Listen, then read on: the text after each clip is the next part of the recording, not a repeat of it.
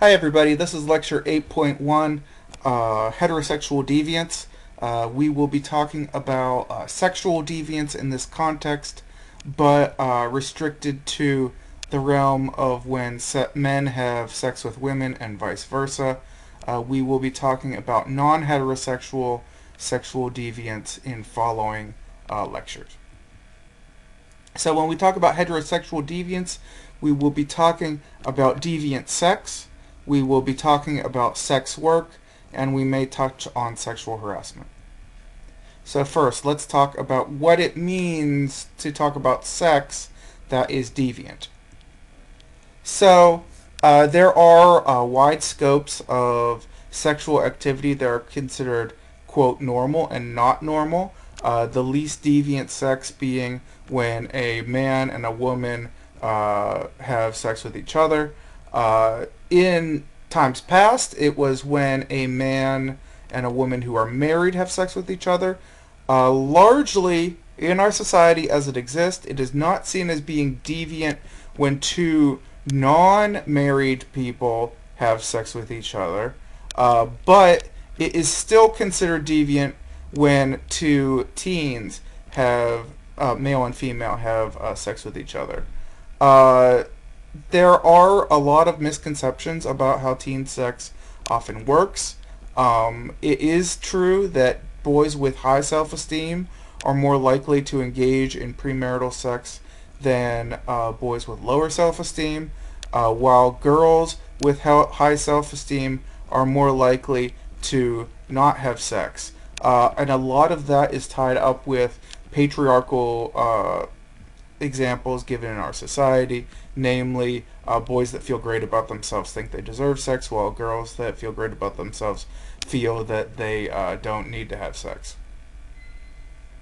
Sex education, promoting abstinence has been met with limited success, and the kind of sex education offered in high schools does vary greatly. It can go from abstinence only, so saying you should never have sex and this is why, and we'll talk about that in a moment, but also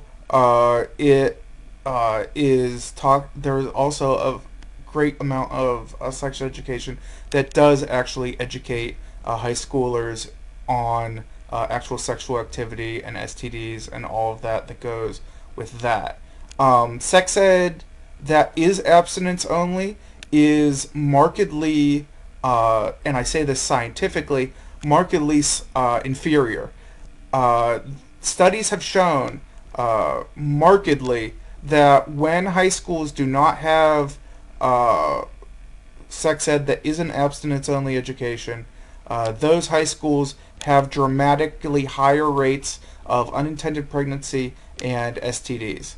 The thinking behind it, the justification there, what we think is close to social reality is that simply a lot of teens don't know much about sex. And if they're not officially being taught about sex, they don't necessarily know how things go down. And they will figure it out through one way or another, be it having their friends tell them, or in the modern era of pornography, how sex works, but they don't know the consequences that lie therein and how to prevent those consequences.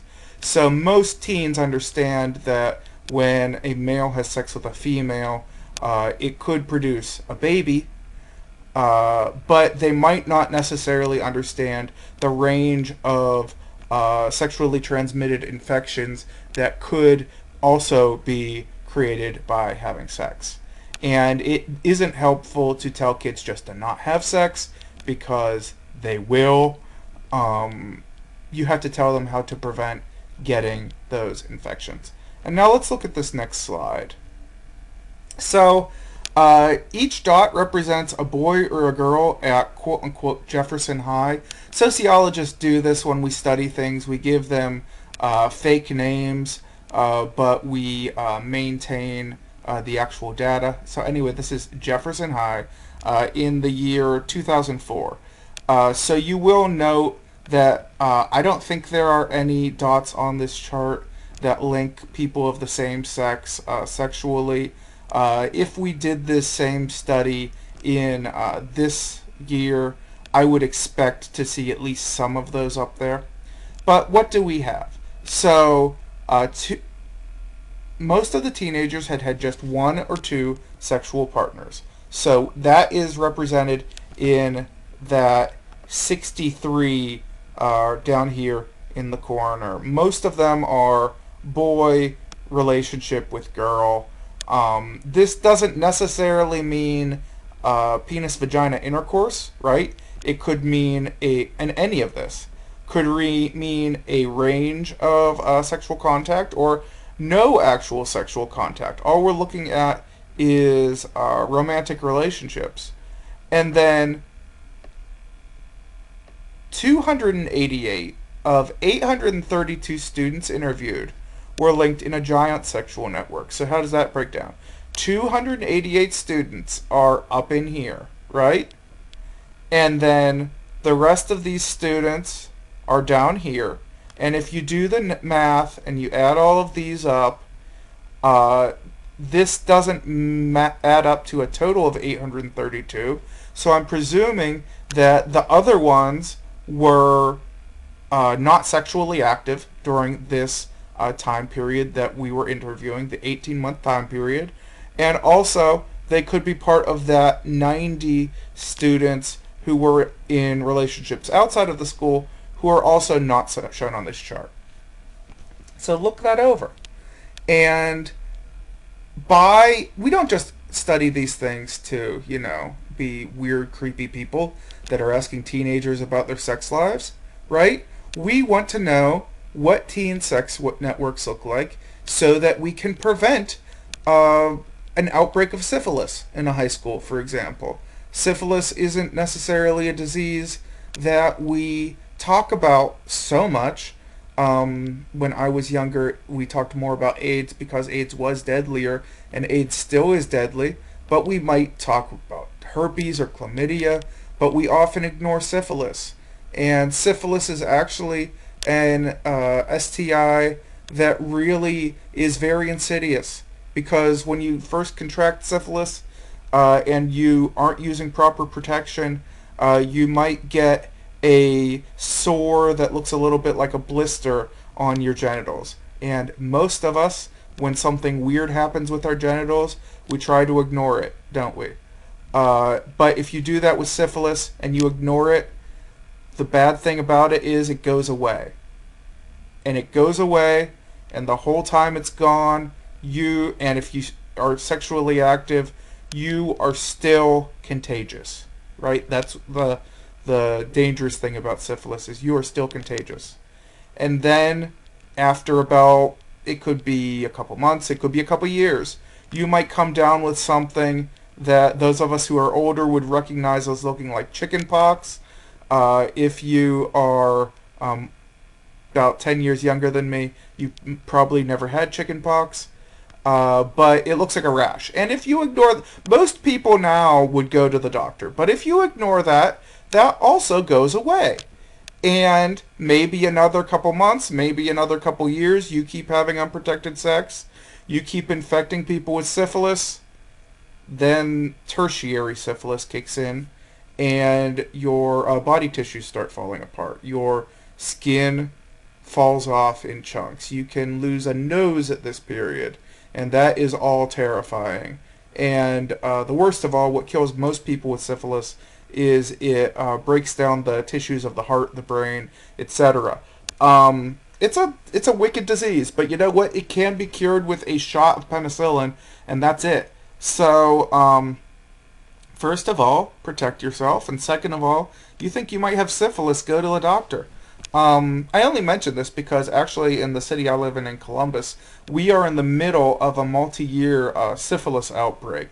So I actually see that as something important to talk about, and it relates directly to adolescent sexual networks. If we don't teach kids what syphilis does, what syphilis can do, then that whole 288 students up here could get syphilis. Now, we talked about teen sex. Now let's talk about extramarital sex. When we talk about extramarital sex, we're not talking about sex before marriage. We're talking about people who are married who are having sex outside of their marriage. This is also known as adultery or infidelity. Involves a married person having sex with another woman or man. Research shows that secrecy, tension, and guilt can make this kind of sex less gratifying. So my wording isn't great here. Far from gratifying. Basically, the extramarital sex often has a lot of emotional baggage tied in with it, which makes it not great in many times. And culture often shapes extramarital sex. In American society, we do tend to still see marriage as fairly sacred, so it is seen as a big deal if you would cheat on your spouse. In other societies, say France, for example, there are cultures of mistresses or women having sex with men outside of marriage too. It really varies from place to place around the world. In some places, it's a lot worse. So a lot of places in the Middle East or in Africa, really serious consequences are for adultery. With that all said, there is nothing against the law about having sex if you're married outside of your marriage. It is something that is largely in our society regulated by social mores, right? So a lot of times it's said and it is. It's between you and your spouse if you would have marriage outside of your relationship. In many relationships, it ends it, but there is no actually law against it. So, who are those most likely to cheat in the U.S.? Those who experience premarital sex. So, if you are somebody, and all of this is not to place judgment or morality calls or anything. These are just the raw statistics, right? If you had sex before you were married, you are more likely to cheat on your spouse, not more likely than the average person, but more likely than the person that did not have sex before marriage. Those who are less religious are also more likely to cheat on their spouse. Those of lower incomes are more likely to cheat on their spouse. And those with liberal or what we could call progressive values are more likely to cheat on their spouse. So in a lot of ways, those people that are less bound by tradition, you could say, are more likely to cheat on their spouse. And men are more likely than women to cheat on their spouse. I don't have access to data on same-sex couples that are married to each other. So would a man in a same-sex couple be more likely than a woman who's in a same-sex couple to cheat? I don't have that data. I'm not sure. It would be really interesting to discuss that, though. Another classification of deviant heterosexual sex are swingers. So these are couples that swap spouses for sex only. And this is a phenomena that's less common than infidelity. So these are a married couple who agree, okay, we're going to have sex with other people. A lot of sexual activity in the modern era is tied up with the internet. So the internet and sex clubs allow couples to swing like this. Mostly the group demographically that's most likely to engage in this behavior is middle class suburban white people. And other studies find that they resort to swinging to express liberation from social control. So again, these are people that desire to break out from society a little bit, right? So those middle-class suburban people that feel they're being constrained by society and they're breaking out from traditional social norms. So let's talk about sex work. So first off, before I go into this, and there is a discussion happening in our society now about the term sex work. and the term prostitution. Prostitution in some areas is being replaced by the term sex work. What does that mean? Well, it has been decided in some academic discussions that the term prostitute is demeaning, right?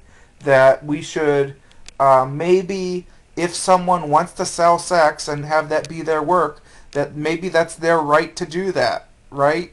And maybe we should call them sex workers instead of prostitutes so that there isn't a stigma on them to because sometimes when someone does a bad thing or sells themselves in a bad way, we say, oh, you're nothing but a prostitute, you're nothing but a whore, something like that. So maybe we should just call them sex workers. Well, that is an interesting conversation to have, but it also complicates this discussion for instructors and for me because making pornography is also a type of sex work, right? So if you are selling sex, right, from someone that buys sex from you, that's one thing. If you're making pornography, that's a different phenomena. The short of it is, for this conversation, when I talk about sex work, I'm talking about pornography. I'm talking about what we traditionally call prostitution. I'm talking about a couple things. When I talk about prostitution, I'm talking about people who sell having sex with people for money. That was probably an overly complicated definition, but words change, and this is part of the fun of sociology. Anyway, though, back to pornography, which is always a fun sentence to say. Pornography, sexually explicit materials. We are very familiar with pornography in our modern society, aren't we? Pornography is an $8 billion a year industry. The effects of pornography are unclear. There have been studies on what pornography does to people. Some studies show that pornography can be dangerous.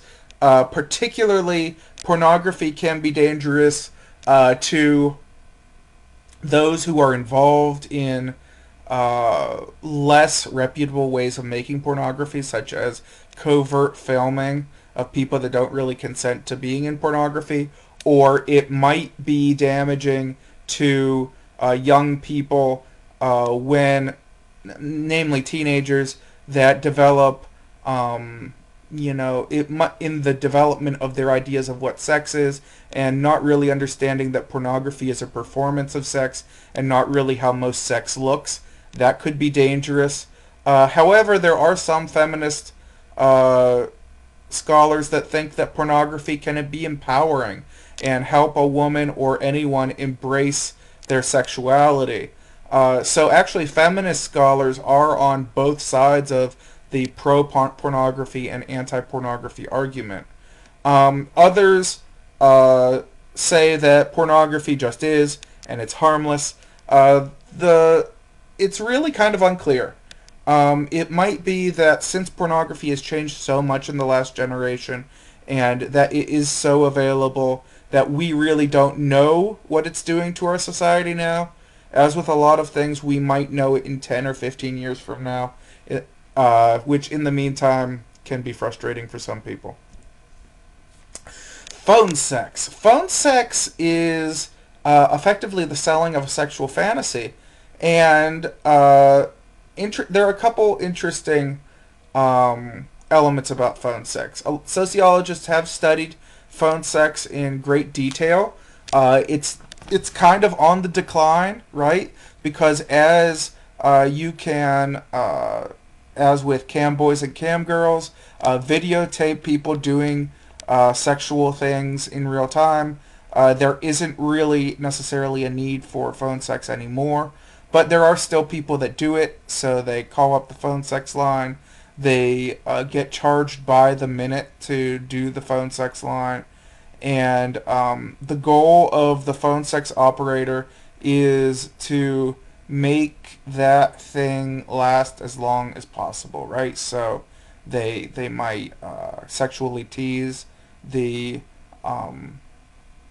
caller, things like that. but it's largely becoming a thing of the past. The modern version of phone sex are cam boys and cam girls. These are people that use internet videos to interact sexually with people, sometimes multiple people, maybe a whole lot of people all at once. And this is often interactive, and it is also by pay. It could be by the minute. It could be by the the act or whatever. More things about phone sex. There are 5 different types of phone sex people. And again, this is because sociologists have studied this in detail. We've identified these things. We know less about cam boys and cam girls because it's a newer phenomena. As far as phone sex, there are quick sex callers who ask for a quick sex act. There are violent and angry callers that it's thought they just either want to yell at somebody or that's kind of the sexual fantasy that person has. There are lonely callers that call up and want the same operator, and maybe they just want to talk, which is interesting. There are sexually progressive callers who, and that's a slightly confusing term. Basically, these are people that want to try to form a relationship with their phone sex operator, which is interesting. And there are likable callers that are actually become likable to the phone sex operator and are able to raise an operator's interest. And much like a lot of sex workers, the vast majority of people that they interact with are not actually sexually interesting to them, but every once in a while there is somebody. Another type of sex work is nude dancing, stripping, if you will. This is another version of delivering a sexual fantasy, and actually some dancers do earn a good wage. Like any business, right? There is low end, there is the McDonald's of the thing, and then there's the fancy steakhouse of the thing, right? And nude dancing and stripping is the same way. Many do not consider their work to be disreputable, right? There are sociological and feminist studies that make the argument that stripping can be empowering to women. Often, with that said, many strippers do hide how they earn making money, but some find it empowering. And also tied in with that, not all strippers, not all nude dancers also will perform sexual acts, but some will, right? Because this whole thing is in the realm of disreputable and deviant things, so it might be another couple steps for somebody to perform sex acts as well. Now let's talk about prostitution, the thing that is sometimes called sex work. The simple definition of prostitution is the exchange of sex for money. And this actually, I forgot I put these bullets in here. This is to explain why we replace sex work with prostitution. It validates the work to call prostitution sex work. It empowers women, but it could confuse our conversations about the term. And that's a good point. I'm glad I put that in there. I do encourage you to call prostitutes sex workers. I think that is probably a good thing for our society. It's just confusing for the conversations that we're having in class. So we do have some sociological theories as to how prostitution works. There are functionalist theories which state that a system of morality causes prostitution to exist as a social institution, right? So there's prostitution, and some people just can't get sex other ways, right? So maybe the existence of prostitution helps that to work, and also by prostitutes existing, it helps other people feel more virtuous and feel more moral about the sex that they have. There are feminist theories about prostitution that a patriarchal system encourages prostitution by creating a demand and a supply for it, right? So there are male-dominated entities in our society that say we men must have sex no matter what, and it must be available to us. Thus, it creates a demand for people who want to buy sex. There are multiple types of prostitutions. There are streetwalkers who solicit customers on the street. So this is the lowest end generally of prostitutes. This is also the type of prostitute that is most likely to be working independently. But streetwalkers are often tied to pimps as well. We'll talk about it in a second. There are child and adolescent prostitutes. Teenagers or other young prostitutes who are in their early 20s are most likely to be the victims of human trafficking or modern day slavery, basically. There are prostitutes who work in brothels, and they are the prostitutes that are most likely to be legal prostitutes, as in the state of Nevada and some other places. They might be working legally. And then there are call girls who use answering services to make calls. So sometimes if you live in an urban area and if you pick up a free newspaper, there will be ads in the back of that free newspaper for these companion services. Those are the types of prostitutes that we call girls. The social and sexual backgrounds of prostitutes are more normal than many people believe. If you live in a urban area, maybe even a rural area, you might know or have a prostitute in your circles, right? Prostitutes exist. There are prostitutes, and they live in the world.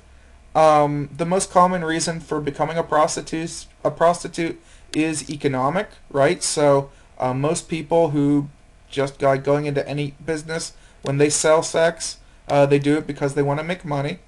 And the threat of disease is greater for those who sell sex in poorer countries, because in poorer countries there isn't as much education about how sex works and how STDs work, so customers often refuse to wear condoms in those countries.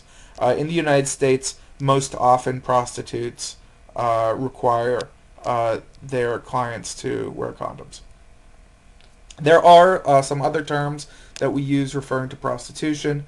A madam can be referred to as the owner or manager of a brothel.